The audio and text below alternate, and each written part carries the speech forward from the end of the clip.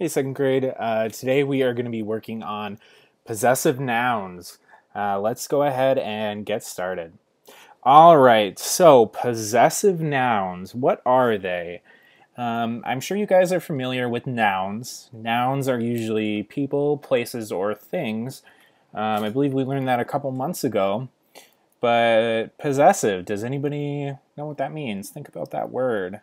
If you possess something, what does that mean?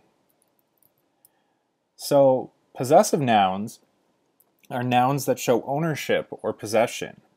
So, for example, it is Denzel's computer. Since Denzel owns the computer, we should put apostrophe S after his name. This is different than a plural noun. So, plural nouns show multiple of that noun. For example, there were several cats. There is no ownership, just multiple cats. So that is important to remember, guys. When we are doing possessive nouns, we are showing ownership. We're not saying there's more than one of something. So the apostrophe S is only for possessive nouns. If we wanted to change that sentence around a little bit, we could say that the toy was my cat's. The apostrophe S shows that the cat owns the toy. It is the cat's toy. Okay? Let's watch this video.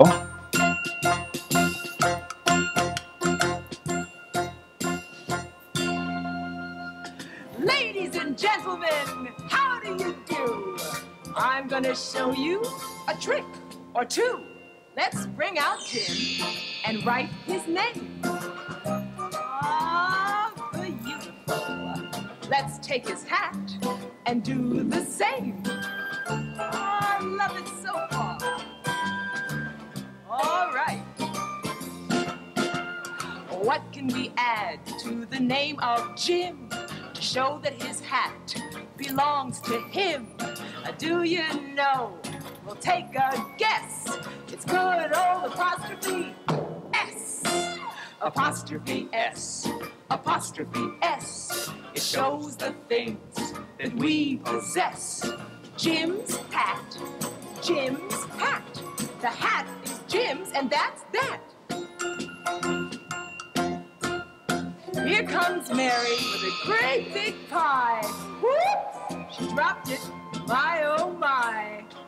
Write Mary's name quite carefully. Ah, that looks lovely. And then write pie where it should be. So far, so good. Uh-huh. Hang on in. Mary has a pie, so if we were to show that this pie belongs to her, what should we add? Well, nothing less than good old apostrophe S. Apostrophe S. Apostrophe S. It shows the things that we possess.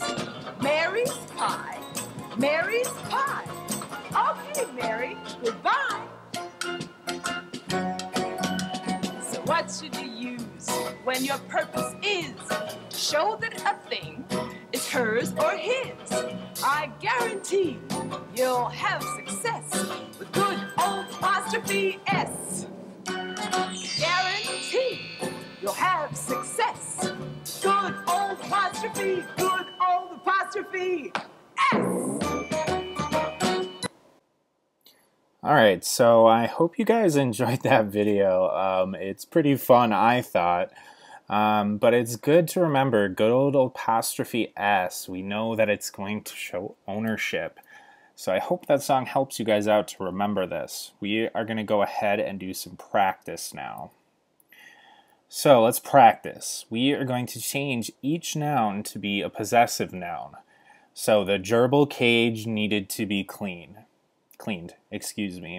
What is the answer?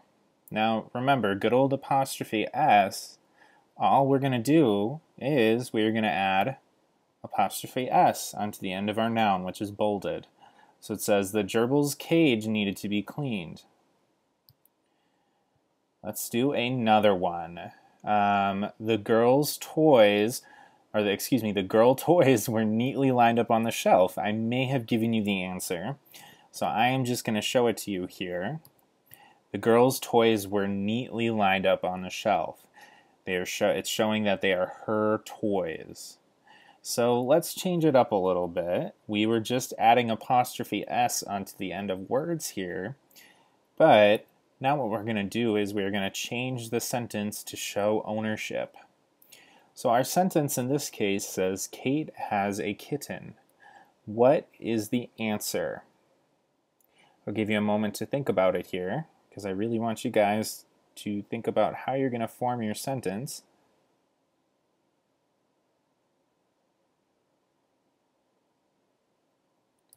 So our answer is going to be, it is Kate's kitten.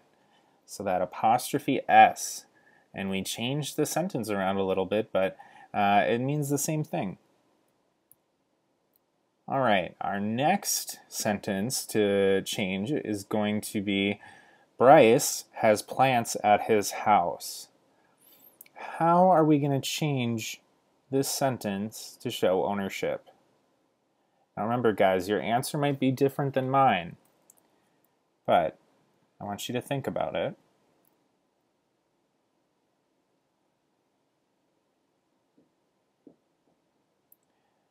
So our answer is going to be, Bryce's plants are at his house. So I own the plants, they are at my house.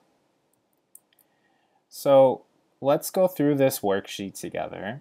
What we are going to do is, well, we're not going to write them, we're just going to click through. We are going to pick the possessive noun for each phrase by adding an apostrophe S to the singular noun underlined. So these are singular nouns. So the blanket of the baby. This one we're just filling in the blank. So the blank blanket. Excuse me. I may have given you the answer for that one, or hinted at it. So the baby's blanket. It is the baby's blanket. The next one says the wrench of the plumber. Remember, we're just adding apostrophe S, so our answer is going to be the plumber's wrench. The third one says the bicycle of the child. We are changing it to the blank bicycle. We're adding apostrophe S, which changes it to the child's bicycle. Next, we have the coffee of the mother. When we add apostrophe S onto the end of mother, it changes the word to mother's. So now we have the mother's coffee. Next, we have the skateboard of Kate. We wouldn't really say the skateboard of Kate. So we're going to change that around by adding an apostrophe S, and it becomes Kate's skateboard. Next, we have the glasses of Liam. So that becomes Liam's glasses.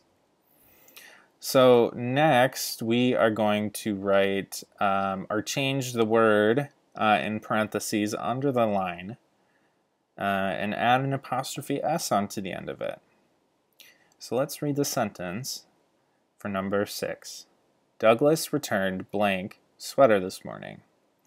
Our noun is Kyle.